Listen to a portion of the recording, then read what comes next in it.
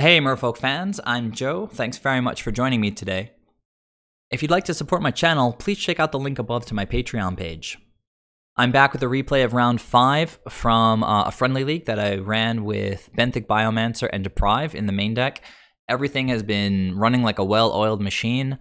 We're currently at 4-0, going for the 5-0 with this new build. And the opponent looks like they won the die roll for this one. So let's see what we've got. Opponent mulliganed to 6 and we get to keep this, so like a good start. Opponent went to 5. Blooming Marsh. So obviously some kind of black-green deck. Okay, we really wanted to draw a land there. Whiffed. Opponent. More black-green stuff, gets a swamp. And Grim Flayer. So, I should mention, when you play against Grim Flayer, you should put a stop on your opponent's damage step. Because what happens is when this guy deals combat damage to you, he gets to put stuff in his graveyard. And if they put like a Lingering Souls in their graveyard, and you have a Relic of Progenitus out, you should not let them go to their main phase. You should, activate your Relic to get rid of the Lingering Souls if that's what you think is best. Because if you don't do it, then it'll go to their main phase, and then they'll be able to cast that Lingering Souls. Similarly, if you know that the opponent is playing with Delve creatures, which I'm pretty sure these lists don't, but if you ever knew somebody who did that, you'd want to respond during damage because they can't cast sorcery speed effects during their damage step. So anyhow, it's mainly for the Lingering Souls that you want to look out for. So that's why I have this stop on my damage step here. On their damage step, I should say. So we really want to hit a land here. Oh, so painful. Opponent mulliganed to 5, and now we're going to lose this game because they're going to like abrupt decay our AEther Vial. All right, so as I mentioned, opponent deal damage. They get to put things in their graveyard. We see a Thoughtseize, and they keep 2 on the top of the deck. Okay, well, they're going to let us get something on the battlefield here. And hopefully we get one of these 2-drops in at least. Oh, and there's a land. Thank goodness. So this is a spot where we definitely want to pass with Deprive up. We can adapt Ben. We can vial in a Lord. But for now, let's just chip in for 1, see what they do. If they responded with some kind of removal, I'd probably adapt. But they only have 3 cards in hand. Odds are they're not going to go after our 1-drop. We're sitting on these 2 Master of Waves. So, if they choose to use removal on the little creatures, that's probably going to be good for us. I'm just going to take this hit here. Grim Flayer is still just a 2/2, so not very threatening at all. All right, so during the damage step, he puts a land, and I didn't understand this at all. Liliana the Last Hope. I mean, that's like a Mega Bomb against Merfolk. Maybe he has one in his hand already? I don't think they run that many in the main deck. Very strange decision on the opponent's part. Like, wouldn't they want to draw that Liliana? I don't know. Kind of weird. Regardless, I am going to try to adapt Ben here now. And he gets Fatal Pushed. So this is a card that can kill a Master of Waves. So this is another thing that Ben brings to the table.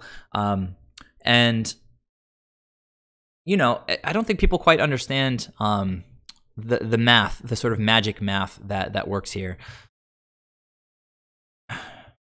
Okay, so Merfolk is a tempo deck, right? So it does a good job on the tempo axis. It bounces creatures, it taps creatures, it slows down their lands with Spreading Seas. It counters their stuff sometimes. Like tempo, we're fine, but we can run out of cards. If we don't draw enough Silvergills and they keep removing our stuff. So for them to spend one of their primo sort of removal spells on our 1-drop means that we get to keep our strong cards in our hand on the table. All right, so yes, I spent 2 mana to sort of try to upgrade Ben and to loot, but the opponent says, no, I'm going to kill this guy. I'm not going to let you loot, right? So what is the real downside for us? We lose a 1-drop. We lose this 2 mana. That was really just to pay for it. It didn't lose us a card, right? Again, the tempo axis, we're fine. The card advantage axis, Abzan tends to be fine. They tend to slam, Dark Confidant or Tireless Tracker, and then they get way ahead of us in cards. That's something that we need help with. So when the opponent spends their precious cards to kill our 1-drop, it's almost always amazing for us. So in a situation like this where the opponent is potentially representing removal, and I've got bigger threats in my hand, I'll pretty much always activate Adapt. And yeah, if they want to remove him, that's great. If they don't remove him, that's also great. So so we won't get to loot, but I do get to bring in a Lord, and then I get to pause on my upkeep. In response to the AEther Vial trigger, I'll bring in the other Lord, and then tick up, and the following turn I'll be able to start bringing Master of Waves into the onto the battlefield. And at this point, I'm not really afraid. The opponent mulligan to begin with, so they're low on cards.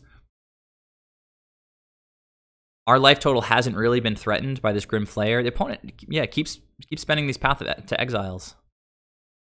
That was another piece of removal that could have dealt with Master of Waves. And I'm just going to go ahead and draw a card with Spreading Seas. Harbinger's pretty cool because he can bounce the Grim Flayer next turn, give us more devotion for when we vial in Master of Waves.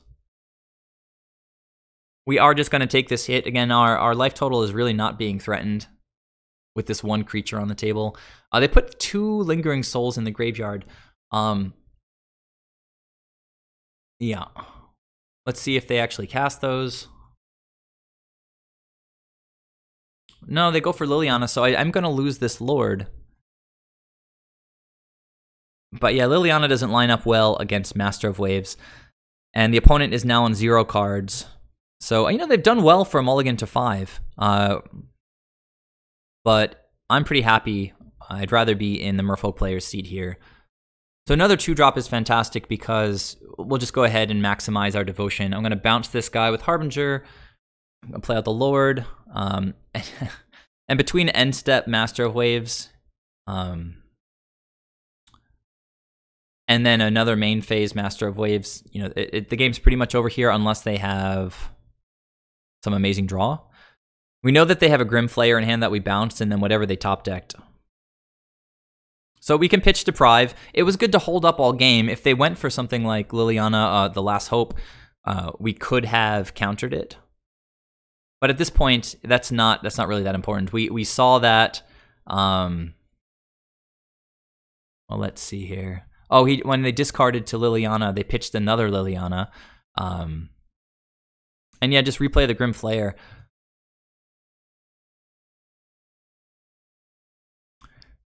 Flashback a Lingering Souls. That seems decent, but not nearly decent enough. Because here comes the Cavalry. Let's see, is the opponent dead on board yet? They can block the 2 biggest guys and then take 14. No, block the 3 biggest guys and then take 12. So not quite dead, but certainly dead once I bring in the second Master. Certainly dead once I bring in the third Master. So I cast the second one and was thinking about vialing in another one, but then the opponent scooped. So an unfortunate mulligan to 5 for the opponent, but while I'm going for the 5-0, I can't say that I'm sad to see it happen. Let's go ahead to game 2 and I'll check out the sideboarding decisions. All right, we're back for game 2. Let's take a peek at the sideboard. So this is something that I've been thinking a lot about recently, especially since the printing of Assassin's Trophy. One of the ways that we can lose to these green-black decks is by getting mana screwed. We only run 20 lands, and AEther Vial is part of our mana base, effectively. We've always taken out all 4 AEther Vials against these kinds of decks, and honestly, like 75% or more of the games that I lose to them are because I get really, really choked on mana. Like, I won't draw enough lands. So in this game, again, a little bit rusty, I took out all 4 AEther Vials, but I'm pretty sure moving forward, my strategy is to leave in a couple of AEther Vials. The reason being, some people look at the addition of Assassin's Trophy, and they're like, well, they're going to blow up my creatures, and I'm going to get lands. So I don't have to be afraid of getting stuck on lands, because their removal gives me lands. But what happens is if you only have 2 lands, and they have, these Path to Exiles, Assassin's Trophy in their hand that could ramp you, they're just not going to play those cards, and you're going to be stuck on your 2 lands, and they're just going to steamroll you. So AEther Vial, on the other hand, if they have an Assassin's Trophy and we get stuck on, say, just like a single land with an AEther Vial, they have to choose whether they should use their removal on our artifact that doesn't attack them and give us a land, which then helps us. It puts them in a pretty rough spot, and if they don't remove it, obviously it lets us put a creature onto the table every turn.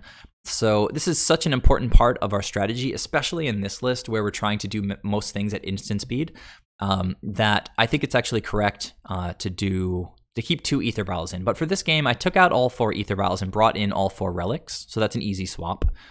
And then, let's see, it looks like I took out 3 Deprives, and yeah, that's it. So I took out 7 cards, and I brought in the 2nd Vendilion Clique.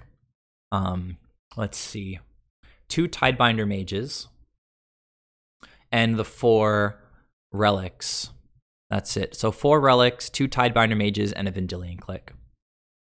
All very good cards in the matchup. And yeah, this looks like a hand that can take me to the 5-0, so I'm going to keep it. Opponent kept as well, so hopefully it's a good match. Windswept Teeth go. Well, Ben's even better because now we get to apply some early pressure. We do want to draw lands, though. We've got Relic to keep their graveyard in check. We've got Spreading Seas to mess up their mana. If it looks like they're trying to go for like Liliana with 3 black. Well,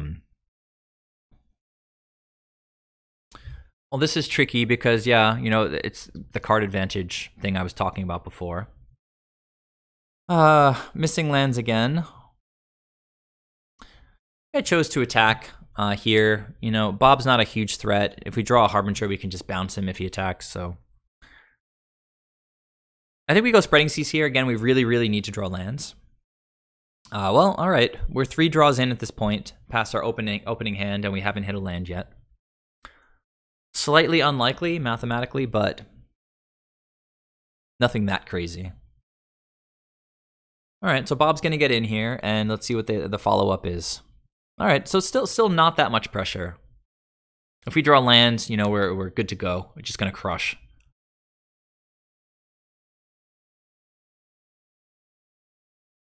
So, whiffing on lands again. Now we're 4 more cards deep. And let's just go with Spreading Seas again. Good old Spreading Seas. Oh, good old Spreading Seas. All right, so we are now 5 cards deep in the deck. We're going to leave Benthic Biomancer back, just so we don't take extra damage from Dark Confidant. As soon as we get our lands flowing, things will get online real fast. Next turn, if we don't draw... Well, let's see how it goes. Opponent has 2 lands in the graveyard. Thought Seas takes away a Spreading Seas. Alright, this is getting a little bit silly now. 6 draws in after the opening hand and no lands. So I think the strategy here is to continue drawing cards. Cycle a Relic and don't hit a land. Alright, let's keep that Dark Confidant back. We've now seen 3 cards. The opponent drew 2 lands and now has an Assassin's Trophy to deal with our bomb, should we ever get to resolve it. I'm going to take 2 more damage here. Our Relic is keeping this thing from becoming a 4/4. Opponent mills a Dark Confidant. Kind of weird. Alright, so now we'll certainly draw land, right? Okay, 8 cards in. That's been 8 draws since I kept my opening hand. Attacking with Ben, because I'm going to play, Merfolk Trickster this turn. So the opponent drew a Tarmogoyf. We're going to tap this Grimflayer down. Attacks with Dark Confidant. I'm going to block that guy.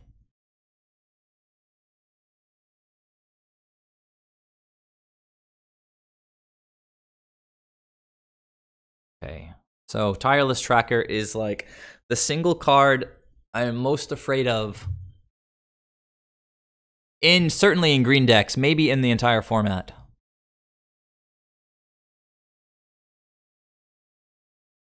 This guy basically just drew 2 cards off of Tireless Tracker by creating those clue tokens. All right, that was the 9th card that I've drawn, and I don't even know what to do anymore. So here's a relic. I'm gonna crack that thing. Hey, the 10th draw. The 10th card from the top of my library was a land. You know, after this, I checked the math, and I'm pretty sure that's like 99.5% to not happen. So I'm super toast here just because, you know, the opponent still has an Assassin's Trophy, still has a Tarmogoyf. I'm going to try to double block the Grim Flayer, but if he uses the Assassin's Trophy, then, you know, if I draw land, I can play Master of Waves.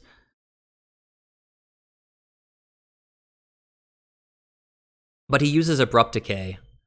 Actually, I shouldn't say if I draw land, because if he uses Assassin's Trophy, then obviously I get a land and I can slam Master of Waves. But now he still has the Assassin's Trophy in hand, which means even if I get to land Master of Waves, I'm just toast. So things looking really, really grim. Grim. So let's see. Another land would be sweet, so I can play 2 things, but deck doesn't want me to do that. Let's cast Vendilion Clique. Why not? It's the best thing I can do with my mana. So 2 Assassin's Trophies means the game is over. Like, I saw that and I scooped because we need to stick a Master of Waves in this spot to stabilize. We do have the, you know, the Devotion with the Spreading Seas chilling out over here, but 2 Assassin's Trophies is just utterly lights out for us. So that was, I have to say, it's just extremely frustrating because my opening hand had 2 islands, and then just every card you want to see against black-green mid-range. We had a Relic, we had Spreading Seas, we had Interaction with their creatures, we had Master of Waves, we had Bombs, had everything we needed, and we just needed to draw 2 lands, and it took 10 turns to draw 1 land. So anyhow, I'm done complaining. It happens. It's Magic. And the opponent got there. So that was game 2. We're going to have to force a game 3 here. Let's go ahead and see how it went. Hey guys, I'm back for game 3. Fortunately, I'll be on the play. Get that early aggression thing happening. So this was a really tricky hand to decide on. So first of all, you don't really want to mulligan against mid-range strategies if you can at all avoid it.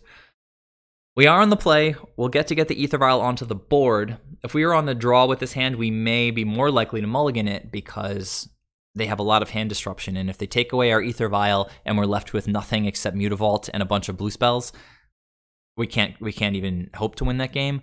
But since we're on the play, the AEther Vial will definitely get out. The question is, we saw that Abrupt Decay last game. I think that with Assassin's Trophy in the mix now, Abrupt Decay is down to like a singleton, so we can't really afford to play around Abrupt Decay. And if they decide to go for Assassin's Trophy on the AEther Vial, it sort of opens up our mana. We'll draw an island at some point. We've got a Tidebinder Mage, which is fantastic in the matchup. Obviously, Master Waves is solid. I mean, he's a little weak to the kind of removal that they're packing with the Assassin's Trophy and the Path to Exile, but unanswered, as you saw in game 1, you know, he's just a total beast. Trickster slows them down. Lord buffs everybody. It's a good Merfolk hand. Well, the opponent went to 6, but I don't think they went below that. So we kept. And I should say, I was on the Discord while I was playing this, and I was asking some guys, like, you know, what do you think about this? And people seem to think I should keep it. I was leaning that way too, because as I mentioned, I'm on the play and we get a shot at it. So is this that turn 1? Yeah, hand disruption. So if I was on the draw here, I would have gotten totally wrecked. So they went with the Lord, which makes me think that they don't really know what they're doing, because Tidebinder Mage is easily better than the Lord in this matchup.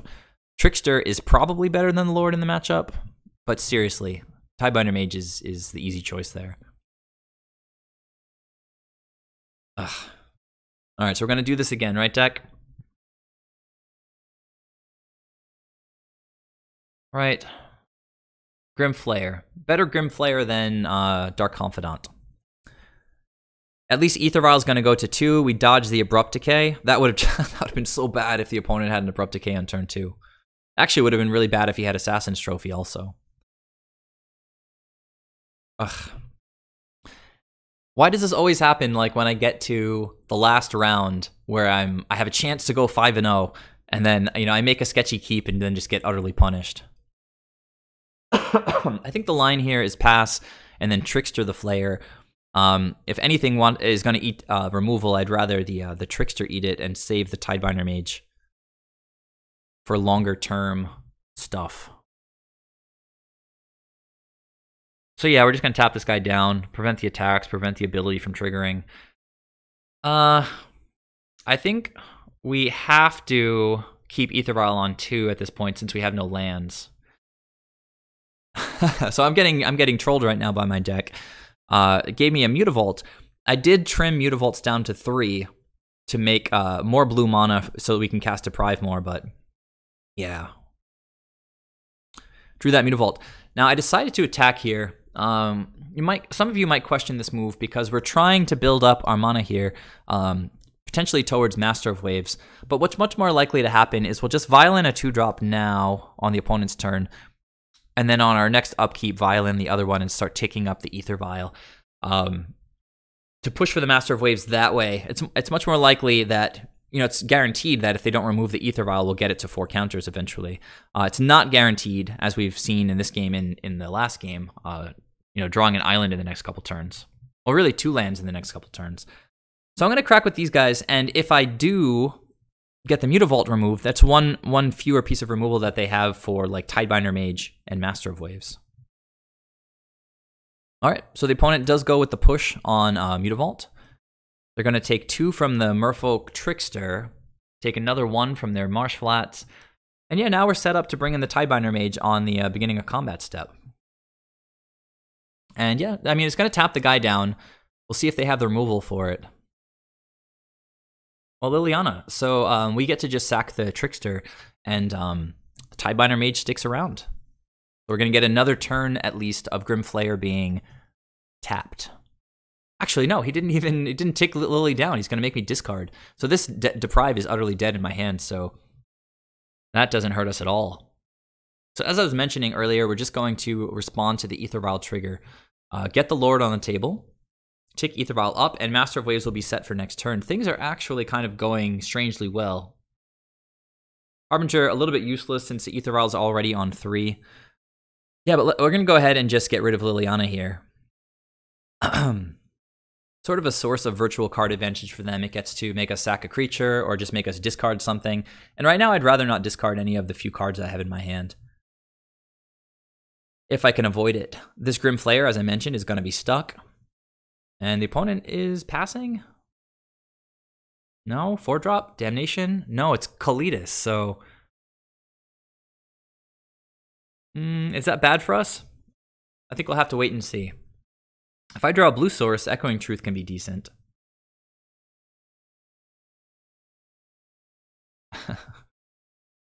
Oh man, these 2 games have been really, really rough on land drops. So we can't really afford to attack here. We're just going to pass to the opponent, and I don't think they can really get profitable attacks either. Okay, well, they're going for the decay here, hoping that I don't have the Master of Waves in hand, but I do. So that AEther Vial, what a hero. Just did literally everything for us this game. Thank you, AEther Vial. The opponent draws their Abrupt Decay, and, you know, I've got a pretty ridiculous board right now. Another AEther Vial. I only have... Oh, I didn't show you guys my sideboard. I remembered that I wanted to keep a couple AEther Vials in, so I brought those 2 back in, and I took a couple of Bends out. Not sure if that's correct above, like, the 4th Deprive. You know, the Deprive really didn't do much when I saw it in this match, so I'll probably keep all the creatures in next time. Anyhow, I drew both AEther Vials, and this one came right on time, actually. I'm going to try to just attack for a lot of damage, but still can't really attack with Kalitas here with any of my Merfolk.